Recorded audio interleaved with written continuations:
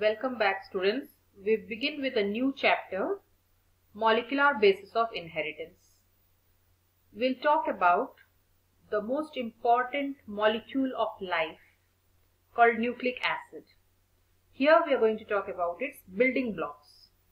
What are the building blocks of nucleic acid? Okay, first, what are nucleic acids? They are biologically significant polymers of nucleotides linked by bonds called phosphodiester bonds. We'll deal with nucleic acid structure in the later videos, but before that, let us see what these nucleic acids are made up of. So, building blocks of nucleic acid. Nucleic acids are of two types. Definition is here, biologically significant polymers. Two types of nucleic acids are DNA, deoxyribonucleic acid, and RNA, ribonucleic acid. So as I said, first we'll talk about what they are made up of. So the unit of nucleic acid or building block of nucleic acid is called nucleotide.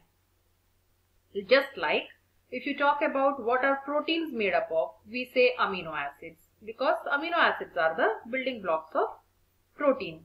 Carbohydrates, we talk about any polysaccharide carbohydrates, we say monosaccharides are the building blocks. Forget about life. Talk about a wall. What is a wall made up of? For just in a layman's language, if I say, what is a wall made up of? They are made up of bricks. So, unit is brick. Though there are cementing materials and all, that is bonds. But basically, we are now talking about the unit, the brick. So, just like a brick makes up the wall, many bricks make up the wall. Same way, nucleotides make up nucleic acid, whether it is DNA or RNA. Now, what are those nucleotides made up of? We are going to talk about the components of that brick here, that is the nucleotide components.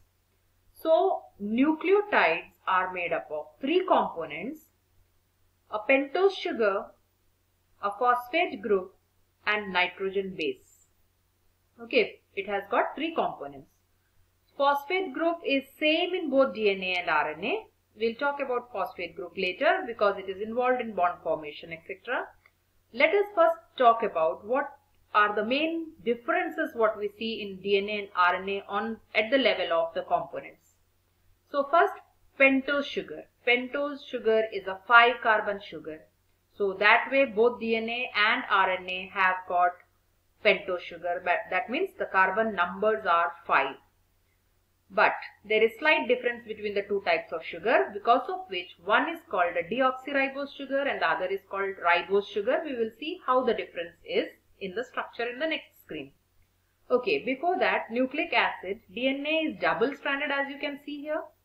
Double-stranded helical, whereas RNA is single-strand helix. Okay, so we'll go to the detail of the components. Deoxyribose sugar and ribose sugar are the pentose sugar. Similarly, nitrogen bases present in both DNA and RNA are again of two main types, purine and pyrimidine. Purines are of two types, adenine and guanine. These are all nitrogen components other than, like for example, normally sugar and all those have carbon, hydrogen, oxygen, etc. These bases have nitrogen also in them. That is why they are bases. So, purines are adenine and guanine, whereas pyrimidines are three types: thymine, uracil, and cytosine. What is found in nature? We are talking about what is found in nature. In DNA and RNA, both these purines are there. Adenine and guanine are common. Pyrimidines differ because both DNA and RNA have one pyrimidine different. Cytosine is common in both DNA and RNA. One of the pyrimidine other than cytosine in DNA is thymine and in RNA it is uracil. This is one major difference again in DNA and RNA when we come to discuss the differences among the two. One difference lies here in the pentose sugar. Though both are 5-carbon sugar, one is deoxyribose, other is ribose. Nitrogen base, purine, DNA has thymine, RNA has uracil. Other three bases are common to both.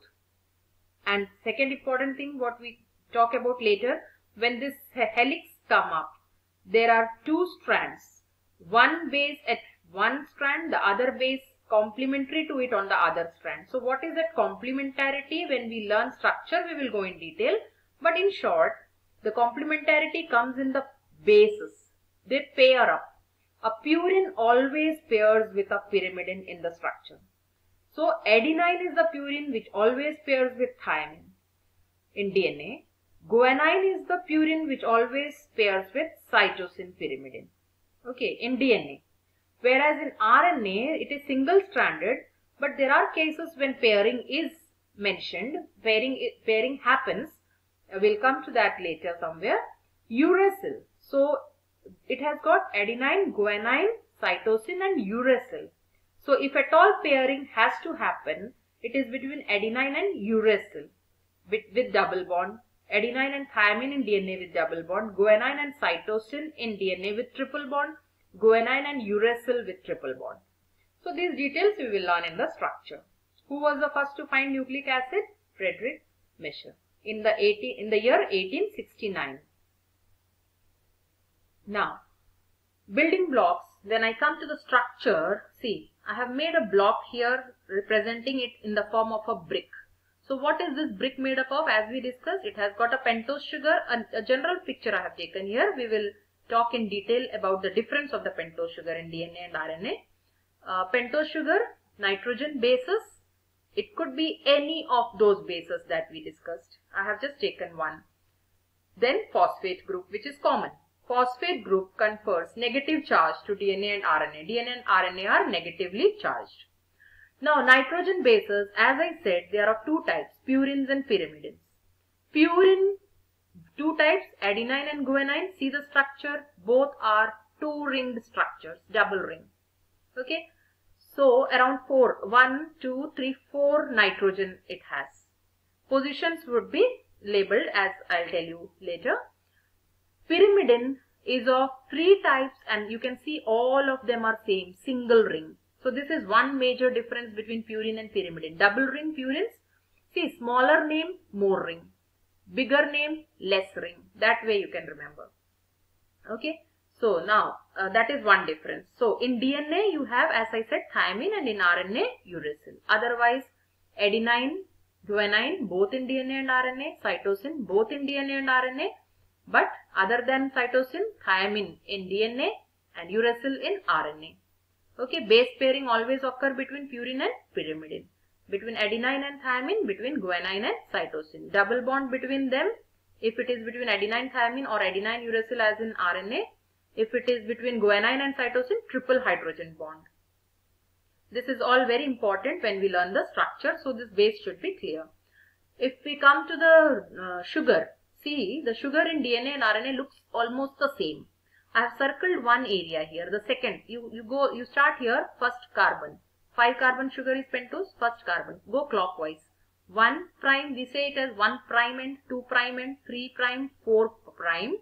And the 5th prime we take outward, the 5th prime. So same way here, 1, 2, 3, 4 and 5th prime. Okay. So where is the difference? The whole structure is same except the second prime, 2 prime, second carbon.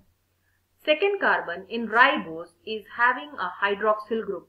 Other than the third carbon, it also has a hydroxyl functional group in the second carbon.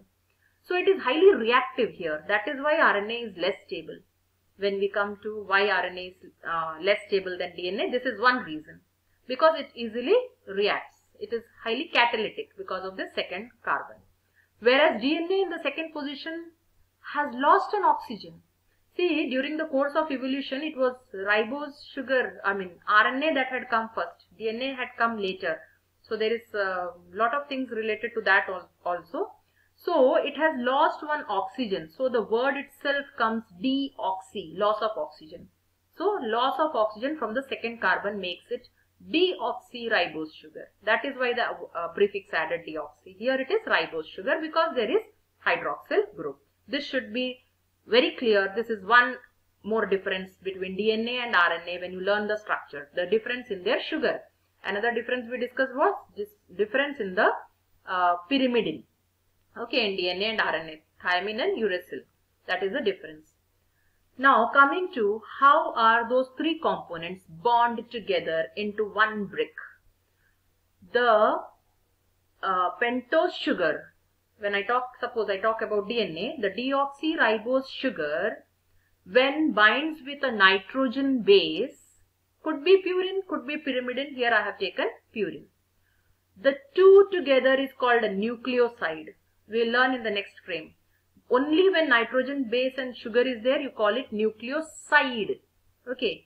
When three are there, when phosphate group is also added, you call it nucleotide. T from 3. You'll remember that way. Tide for T for tide and T for 3. So 3 components, nucleotide. 2 components, nucleoside. Now what binds them?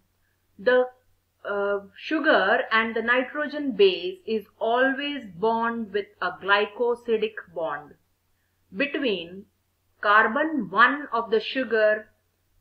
Always carbon 1 of the sugar will attach to the nitrogen of the purine or pyrimidine.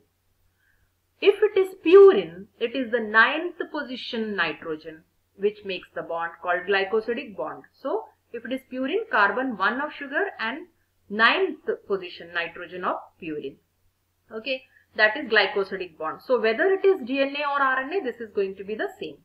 And what makes, so this 2 becomes the nucleoside when it is bond. When it is also bond to a phosphate group, what we also call phosphoric acid, phosphoric acid is same. The hydroxyl group of the phosphoric acid and the OH group of the sugar, they undergo reaction to eliminate water. So condensation, where it eliminates H2O.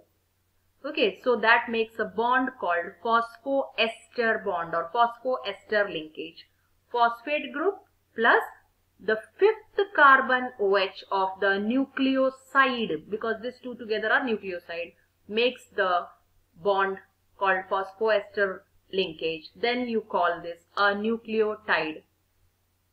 I have taken here purine example. Same thing if I take pyrimidine example. The carbon 1 of sugar binds with nitrogen at first position, single ring, pyrimidine, first position of the pyrimidine. So this you have to learn for examination point of view also. It is very important. Carbon 1 of sugar and nitrogen at the first position of pyrimidine. If it is a pyrimidine. If it is a purine, carbon 1 and nitrogen at the 9th position. Okay, that is the link of glycosidic bond. Now here I have taken ribose sugar only as an example, deoxyribose sugar, but this could be anything. This could be purine or pyrimidine, this could be purine or pyrimidine. Bonding would be between the same numbering. Okay, that you should take care of.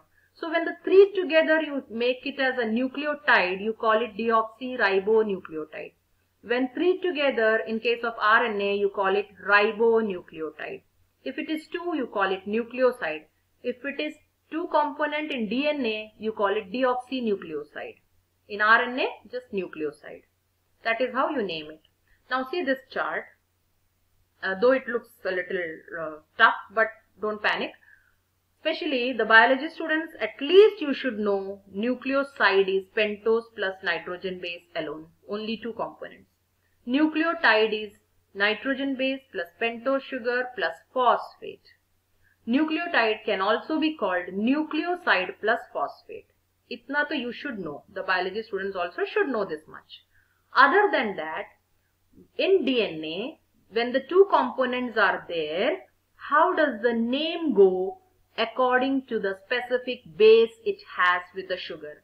So for DNA, deoxyribose sugar plus adenine will be deoxyadenosine. We are talking about nucleoside. In nucleotide, the phosphate also is there, plus deoxyribose sugar plus adenine will be deoxyadenylate or deoxyadenylic acid.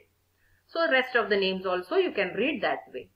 If it is RNA, sugar plus base adenine will be adenosine. Here it is deoxyadenosine, here it is adenosine, guanosine, cytidine. Here sine, here di. When it is purine, it is sine, and when it is pyrimidine, it is dine. Okay, same way here, nucleotide, when base is adenine, adenylate. When base is guanine, guanylate. For DNA, deoxyadenylate, deoxyguanylate, like that it goes.